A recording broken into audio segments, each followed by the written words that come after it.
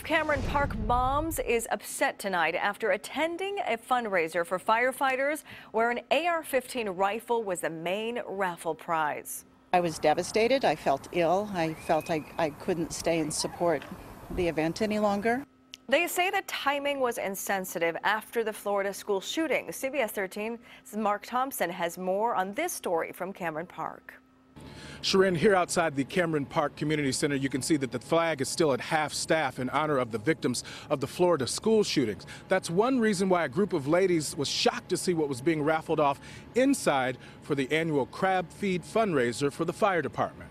An AR-15 single-shot rifle, a weapon similar to the one used in the deadly Florida school shooting attack, up for raffle at a Cameron Park firefighter fundraiser. It hadn't even been a week. Their families were still grieving, and we were seeing that same type of weapon being offered as a prize. I had no idea that they were going to be auctioning off military-style assault rifles. I would never have come and supported this event had I known. In fact, the ladies left the event, but not before confronting the fire chief. He listened and heard my feelings on it, and he apologized and said that he can see why it was insensitive of them to be auctioning that off. The annual fundraiser is put on by the Cameron Park Firefighters Association, the money going to support the Explorer and Residence programs for CAL FIRE. The event popular, officials say, with hunters and outdoorsmen in the area. If people involved are following the letter of the law. Do you think that there was maybe another solution for this year's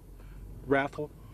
Again, I can't address that at this time. It happened on such short notice. The ladies say they have the utmost respect for the work of first responders, but in this case, In light of the events, it was really in poor taste. As a teacher and as a mom, and children deserve for us to speak up for them. And a military-style assault rifle as a prize, putting that out into our community, especially right now, it was appalling. the ladies were given a refund for the money that they spent on their raffle tickets. Now, keep in mind that these rifles are auctioned off at this fundraiser each and every year, so this is not a new practice by any means. Fire officials say that those guns will first be taken to a gun shop for the waiting period and background check before they're turned over to the winners. Back to you.